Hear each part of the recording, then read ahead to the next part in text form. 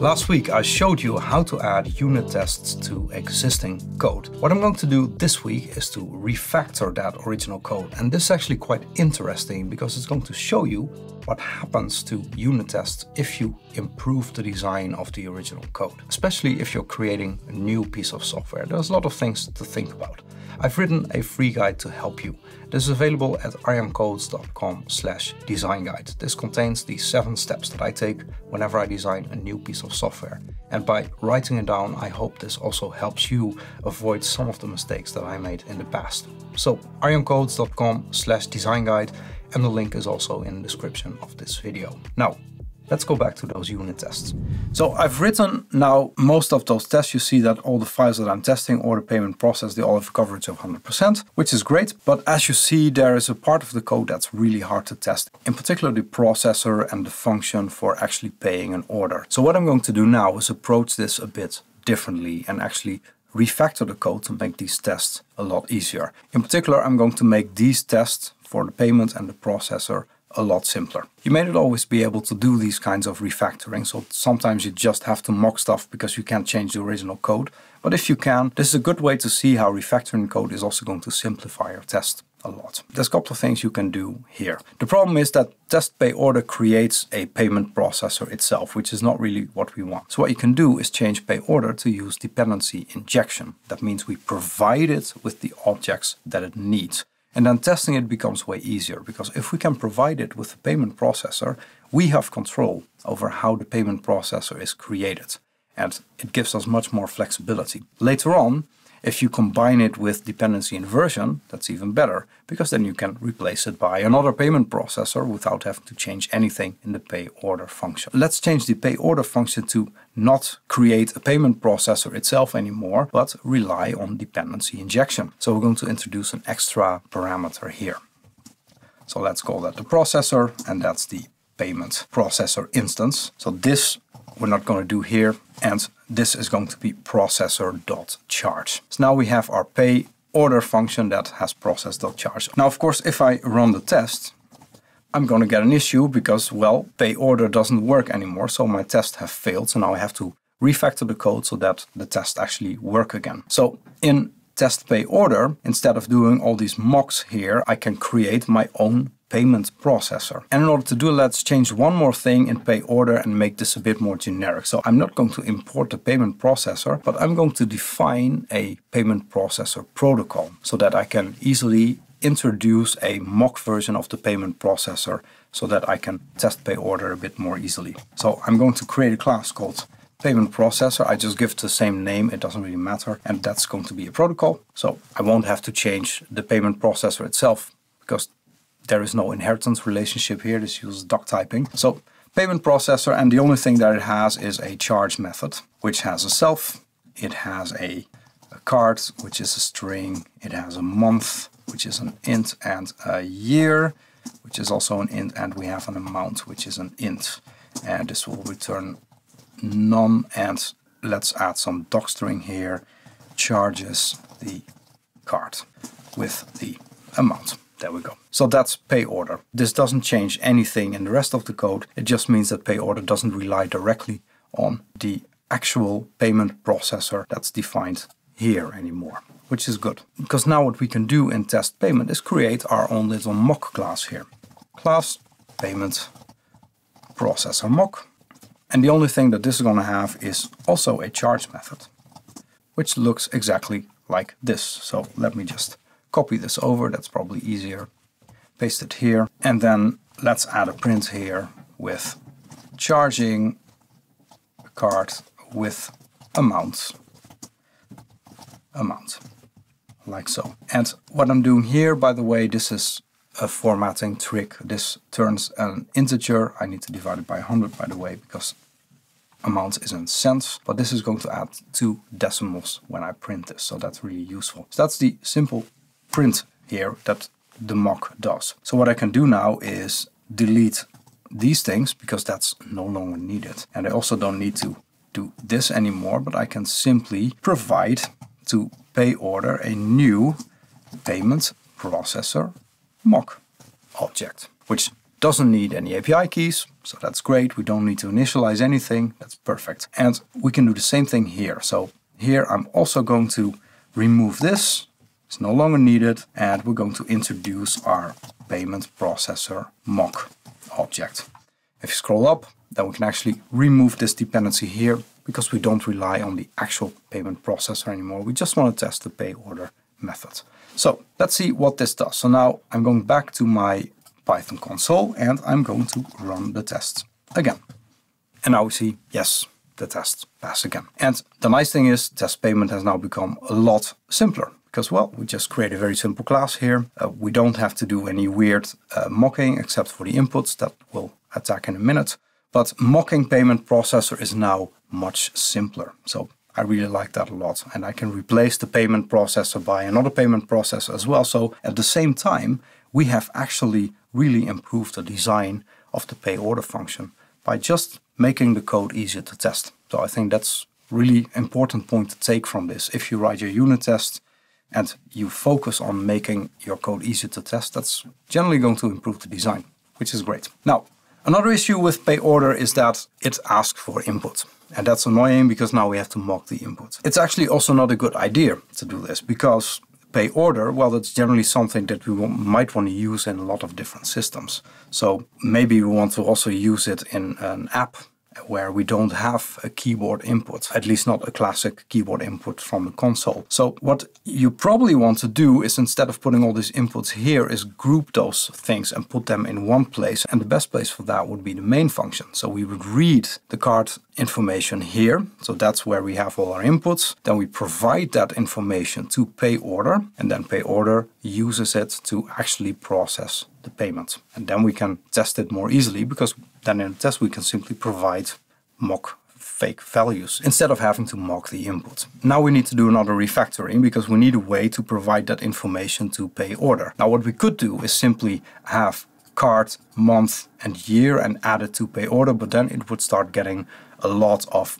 arguments here, which is not so great. So instead I'm going to create a credit card class.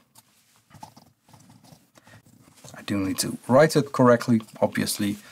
And then we're going to create a very simple data class that contains the credit card information. That's a credit card. What do we have? We have a number, which is a string. We have an expiry month, which is an int. And we have an expiry year, which is also an int. So that's our credit card class. And now we can move these inputs that we have here to the main function.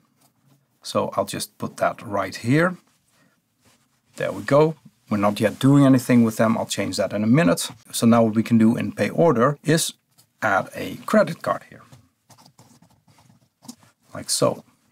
And let's also import that. And then we're going to delete these: card, month, year.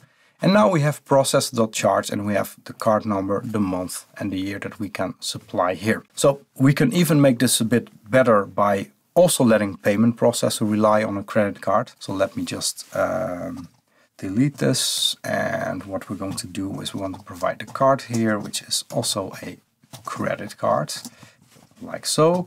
And then this is going to be card.number. And card.month and card.year. And actually we can make validate card also take a credit card instead of these three values, like so. And now here we just provide the card. That's even simpler. And then here we have, of course, to fill in the checksum for card.number. And here we provide card.expiry year and card.expiry month, like so. And now this is also a lot simpler, and in payment we can simply supply the card. So I just delete this and provide the card here. Let's run the test to see if this breaks anything.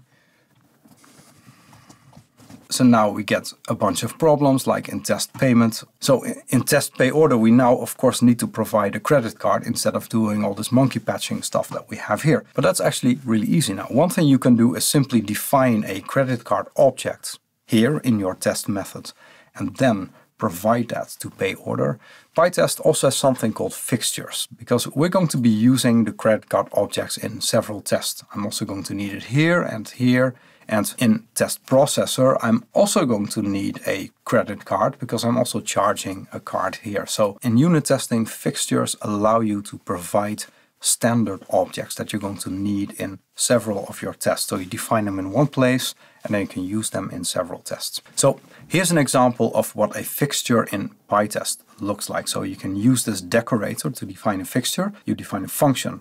In this case, we call it card, that returns a credit card, and then we create the object here with the credit card number, the month, and the year. And now what you can do, instead of, let's say, test pay order, I don't need monkey patch anymore. I can simply supply the card, and that's of type credit card. And now what I can do is I don't need this, I don't need this, and now I can simply supply the card to pay order, like so. And I can do the same thing for the other tests. So pay order invalid, no more monkey patch.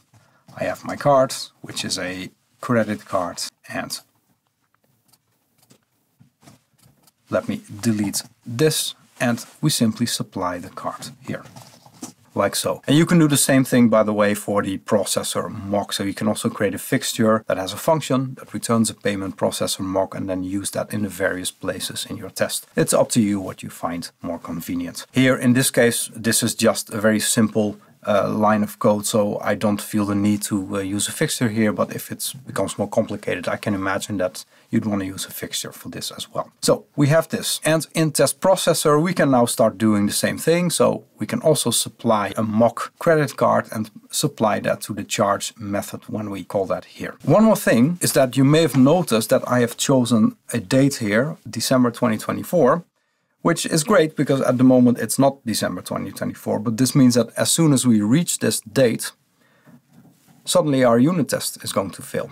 So if you want to program for the long term, then it's not such a good idea to put hard-coded dates like this in your test. So instead of doing this, what you should probably do is always make sure that this is a date in the future, because that's actually what you want to test. The date is valid as long as it's in the future, right? So for that, we're going to need the date object from datetime so that we can construct a date in the future. So what we can do instead is we just take today and then the year of today and we add 2 just to be sure, and then we replace this by the year. And because I'm using a fixture now, this is changed in all of the tests that are using it. So that's really nice. Now for processor you can do exactly the same thing. I'm not going to show it in the video because I think you can figure it out yourself. But there are a few minor things that I do want to show you. One is that in the payment processor, loon checksum actually doesn't need to be a method of payment processor at all. It can simply be a function. And that's also going to simplify things. So if I take this code and I remove the self here, so now it's just a simple function that also simplifies our test. Because now in the processor I have these tests where I need to create a payment process. Well, that's actually not needed anymore. So I can delete this line and I can just use the function directly. Of course, I do need to import it in this case, but now this is actually much simpler. I simply call the function. I don't need to define a payment processor and I can just do a couple of these checks. So that's much easier. And of course here you also want to do the same things with the dates to make sure that your unit tests don't break in a couple of years, because that's definitely not what we want. But what you can do now is also define a fixture for the credit card, do it exactly in the same way as we did for the test payment. I'll put the final version of this code in GitHub so you can take a look at the end result. So final thing that I think we should take care of is the API key, which is now hard-coded here, and I don't think that's a good idea. Normally what you would do is that this kind of sensitive data is not defined in the code itself, but somewhere else. Generally that's going to be an environment variable. And then you can use .env to put it in a .env file. Make sure you don't commit that file to your repository, but that contains the sensitive data. You can give that to the developers that need access, and then it's separate from your code and it doesn't end up accidentally in a public place where you don't want your API key to be found, obviously. So instead of putting it here, let's put it in a .env file. So I will create a .env file right here, and then I'm going to write API key equals, And now let's copy this. There we go. And we're going to put it right here. That's our API key in the .env file. Then I'll delete it here. There's a package called python.env that can read these files and provide them as environment variables directly, which is really useful. So let me install that. There we go. So now in our processor test, we can import it. So VS Code doesn't recognize it yet because I just installed it and apparently it needs to, I don't know, refresh something. But this is how you import load.env. And then we simply call the function. So that's going to look for a .env file and load the values as environment variables in the OS. And then let's also import OS so we can read environment variables.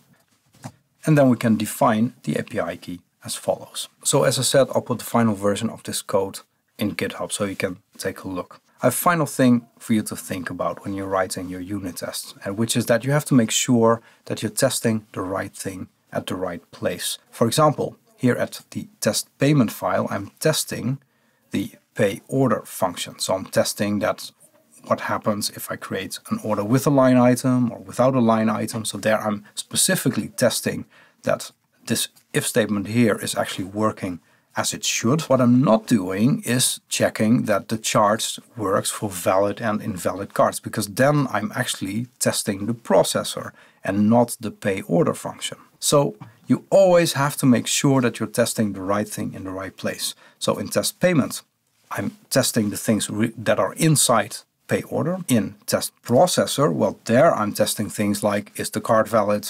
Is the API key valid? Is the date valid? What happens if we have an invalid number, etc., etc. So always be careful about what you test where. So now finally, after doing a bit more cleanup and finalizing the test, I can run PyTest again on the refactored code and we get all tests pass. I hope you enjoyed this video and that it gave you some insight into how unit tests work and how they allow you to refactor your code to improve the design and make your code easier to test at the same time. If you enjoyed the video, give it a like.